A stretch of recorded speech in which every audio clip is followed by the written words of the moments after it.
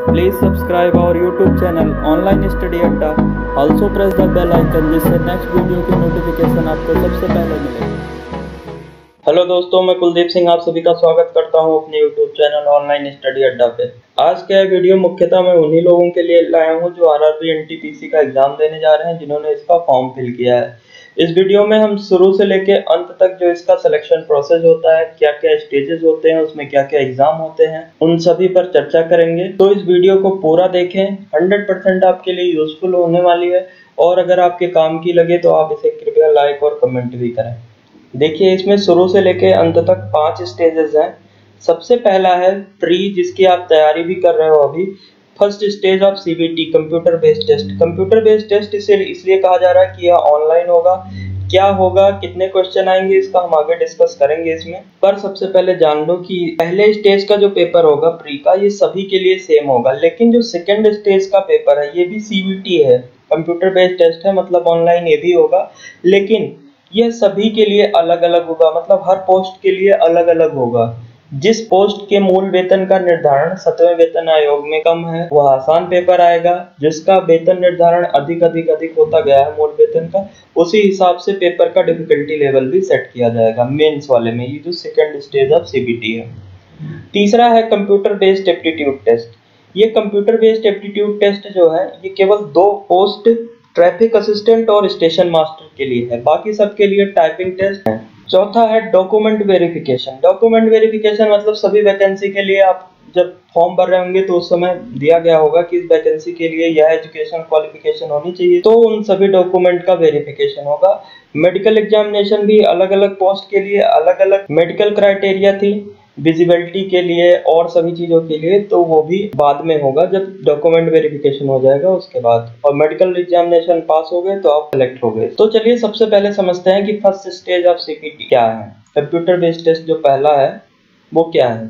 सबसे पहले यह जान लीजिए कि इसके लिए जो टेंटेटिव डेट निर्धारित की गई है एग्जामिनेशन की वो जून से सितंबर, तो इसका मतलब जून से सितंबर के बीच में कभी भी इसका एग्जाम पढ़ सकता है। तो अभी से तैयार रहिए, ज्यादा दिन बचा नहीं है। देखते हैं क्या क्या आएगा इसमें। इसमें 100 क्वेश्चन का पेपर होगा, 90 मिनट टाइम होगा आपके पास, जिसमें से GA के 40 क्वेश्चन होंगे और मैथमेटिक्स के 30 तथा जनरल इंटेलिजेंस मतलब रीजनिंग के 30 क्वेश्चन होंगे। जो 2016 में फर्स्ट स्टेज का पेपर हुआ था उसका PDF हमारी वेबसाइट पर अवेलेबल है, तो आप वहां से जाके फर्स्ट पेपर जो ये फर्स्ट पेपर था वो देख सकते हैं। तो उसमें आपको पता चल जाएगा कि जनरल अवेयरनेस में क्या क्या आएगा, जो GK का पेपर है उसमें ज्यादा क्या आएगा।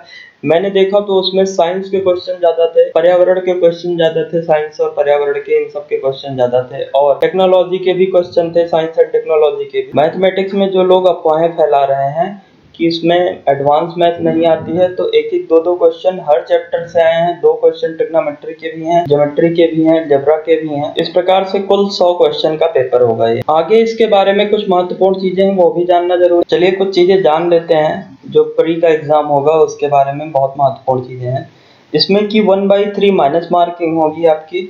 1 नंबर का एक क्वेश्चन होगा और 1/3 की माइनस मार्किंग होगी हर क्वेश्चन पे। इसमें जो ऊपर टेबल में मैंने दिखाया कि सेक्शन वाइज डिस्ट्रीब्यूशन दिया गया है कि 40 क्वेश्चन इसके आएंगे, 30 इसके, 30 इसके, 30 मैथ के, 30 रीजनिंग के। तो कोई जरूरी नहीं है, अगर उसमें कोई वेरिएशन होता है तो आप उसके लिए पहले से तैयार रहिए। The questions will be objective type with multiple choices. और अगला दिया गया है कि पहला स्टेज क्वालिफाई करने के लिए हर कैटेगरी को कितने मार्क्स चाहिए होंगे।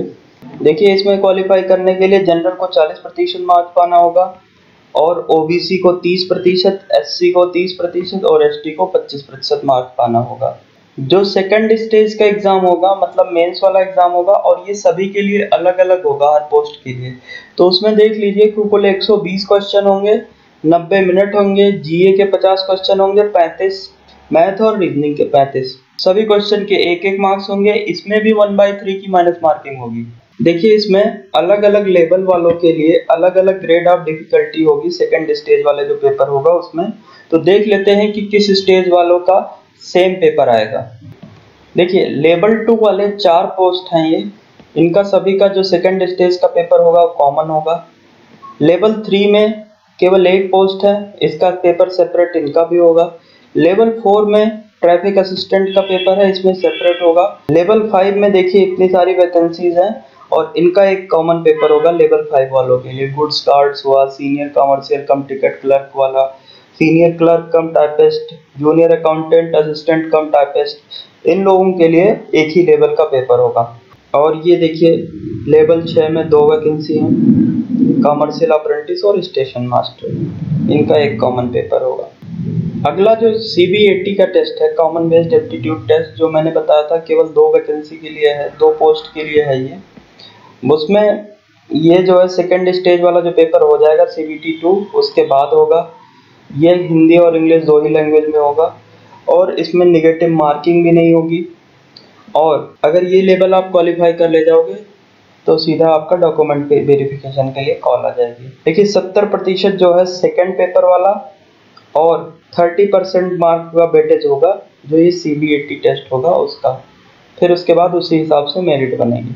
और साइको टेस्ट इसमें जो होगा CBAT टेस्ट होगा, उसमें क्या क्या चीज़ें होंगी, तो मेमोरी टेस्ट होगा, डायरेक्शन टेस्ट होगा, परसेप्शन टेस्ट होगा, कंसंट्रेशन टेस्ट होगा और फिर उसके बाद आपका एक परसेप्चुअल स्पीड टेस्ट होगा एक। देखिए अगला जो है टाइपिंग स्किल टेस्ट। लोग हर स्टेज क्वालिफाई कर जाते हैं, लेकिन इसके लिए अगर आप शुरुआत से तैयारी नहीं करेंगे तो उस टाइम पे आपको प्रॉब्लम होगी। मतलब आप 2 स्टेज क्लियर करने के बाद भी तीसरे स्टेज में फंस जाओगे।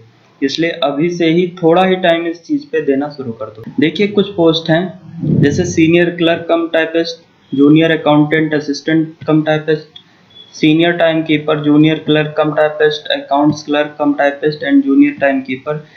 इनके लिए जो टाइपिंग स्किल टेस्ट होगा वो क्वालिफाइंग नेचर का ही होगा। ये जो टाइपिंग का नंबर होगा इनके मेरिट बनने वाले में ऐड नहीं होगा।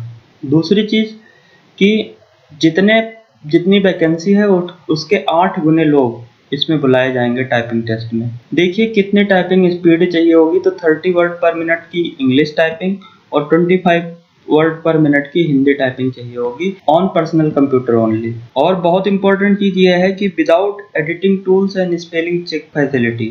और हिंदी टाइपिंग के लिए जो फॉन्ट होंगे वो कुर्ती देव और मंगल फॉन्ट होंगे उसमें, ठीक है। इसके बाद जो 4th लेवल होगा वो डॉक्यूमेंट वेरिफिकेशन का होगा, उसके बाद मेडिकल टेस्ट होगा, फिर आपका सिलेक्शन हो जाएगा फाइनल।